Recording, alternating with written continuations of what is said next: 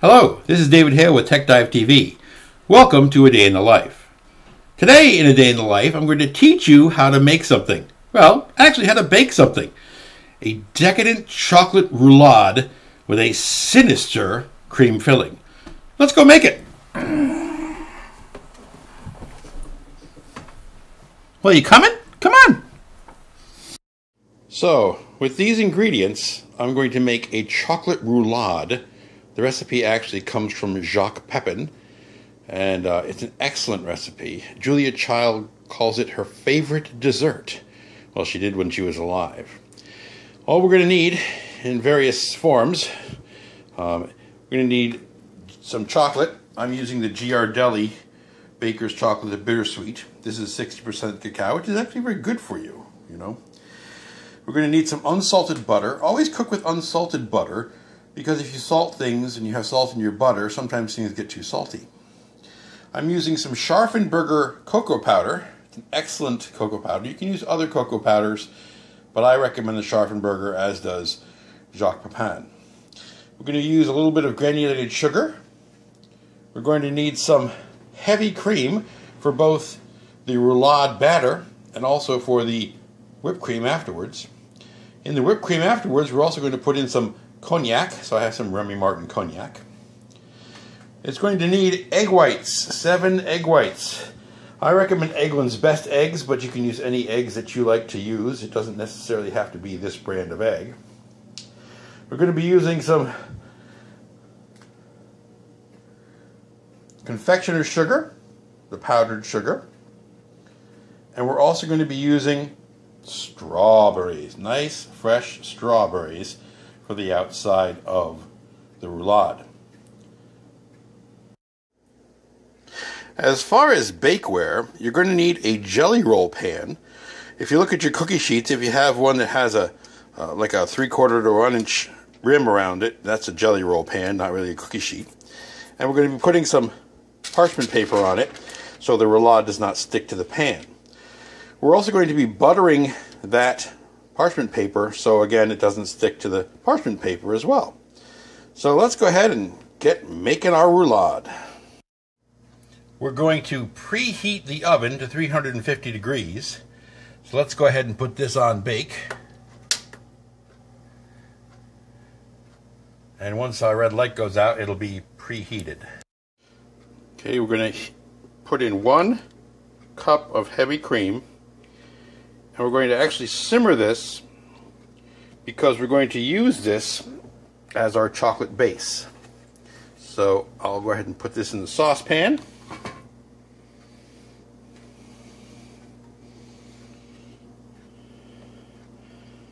And we'll put that on simmer. So we're going to take our Ghirardelli chocolate, our bittersweet, and we're going to break it up into pieces, just like that. Now, this is 8 ounces of Ghirardelli chocolate, and we're going to need all 8 ounces, so I have to break over this other piece as well. Once your heavy cream has started to simmer, go ahead and add the pieces of chocolate. And we're going to be stirring these with a wire whisk, so when they melt, they'll melt evenly, and they'll melt within the heavy cream. We don't want the heavy cream to come to a boil, because we're going to want it to cool before we actually use it in the batter for the roulade. But make sure you put all your 8 ounces of chocolate right into the heavy cream. And then take your whisk and start to stir it. Now, once you're done stirring it, your chocolate should look like this.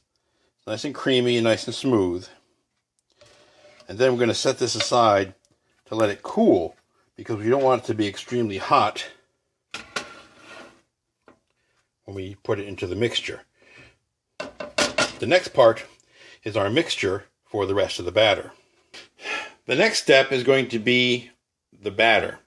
And this consists of 2 tablespoons of granulated sugar and 7 egg whites. So separate the egg whites from the egg yolks. So we have our 7 egg whites in our bowl. We haven't added our sugar yet. If you're concerned about wasting the yolks, 7 egg yolks, that's maybe a waste. What I do is I save them in a container and I use them to make a custard. Because with custards, you need separated egg yolks.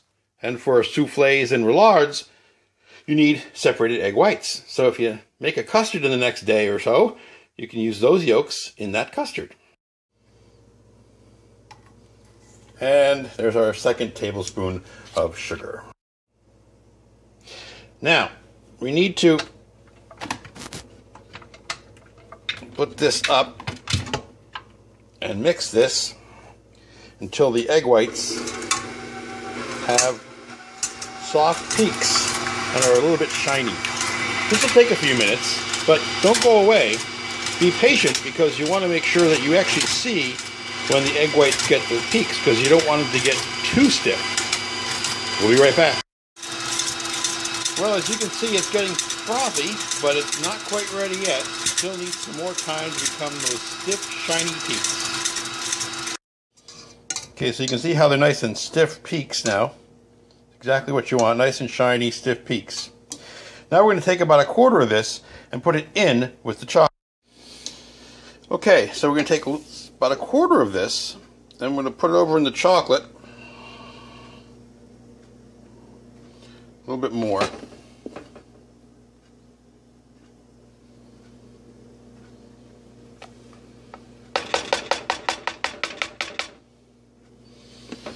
And we're going to stir this into the chocolate. Now, rather than beat it with a whisk, you really just want to gently fold it.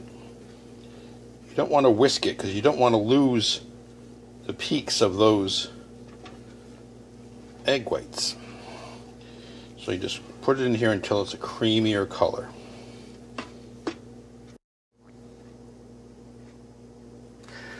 Okay, so here's the creamier color. It's all fairly even. It's not split up or anything.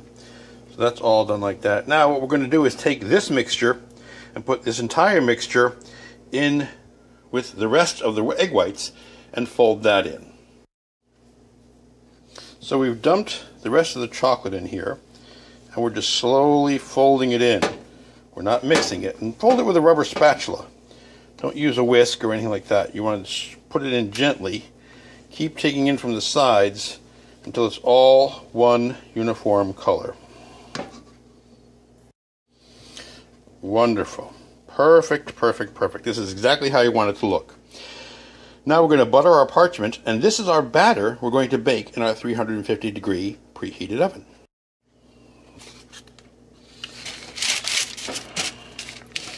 So you can butter your parchment just by coloring it with a crayon. It's hard to do one-handed, but I want to get you a little idea on how to do it. I'm going to finish it up with both hands with the camera off. Okay, so that's what a buttered parchment looks like. You can see the sheen on it. That's all butter. And make sure you get the edges too, those folded edges, because you don't want the roulade to stick anywhere. Now we're going to take our batter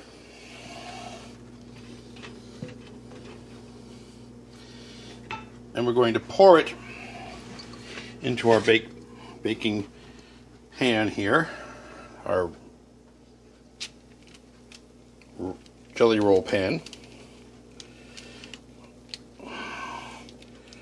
Scrape it out and make sure we get all of it. What you want to do is make sure that when you put it in the pan that you spread it out so it goes all the way to the edges, because you want to make it fill the pan as much as possible, so just even it out.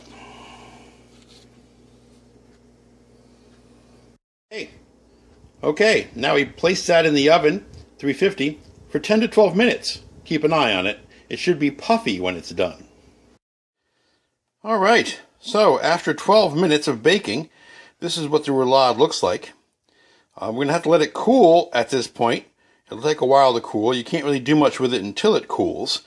And once that happens, we'll be making the cream filling, the Chantilly and cognac cream, and we'll be putting it in there with some cocoa and rolling it up. So, stay tuned. We'll be right back.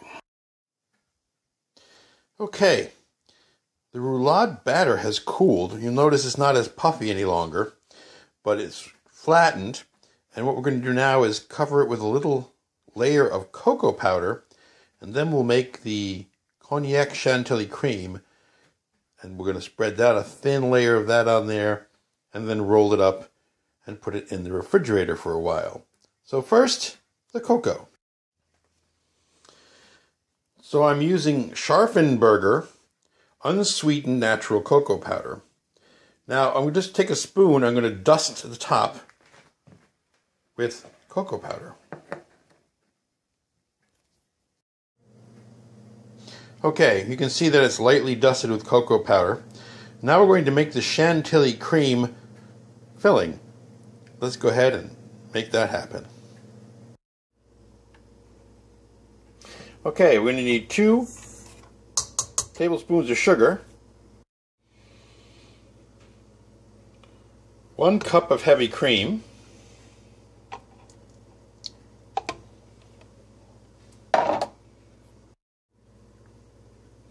1/2 teaspoon of vanilla, and 1 tablespoon of cognac. Bring up the bowl, turn on the mixer, slowly at first.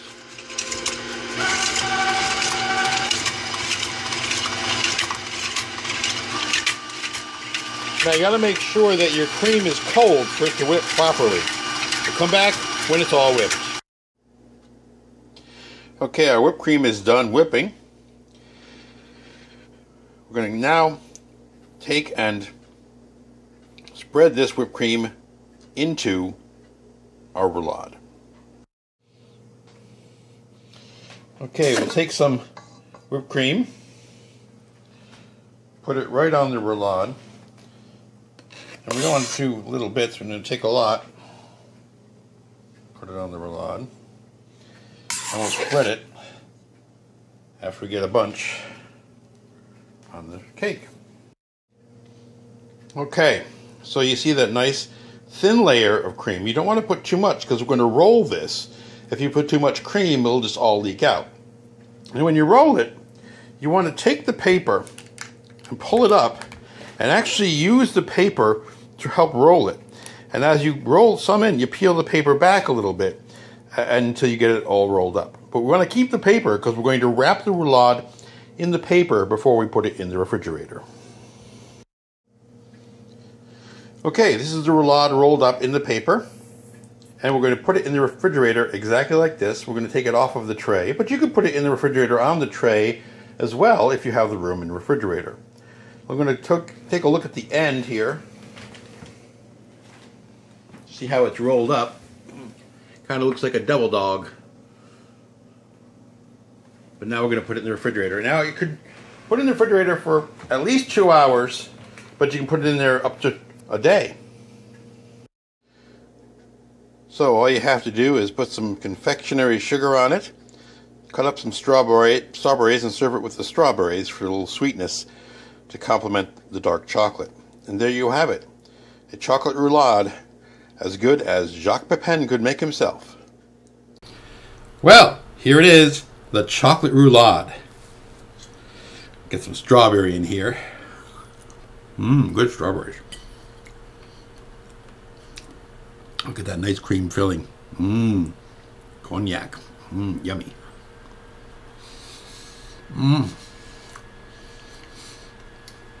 You have to make this. This is really good. Well, this is David Hale with TechDiveTV and A Day in the Life. I'm going to go eat some more of this. You should make some too. Bye-bye.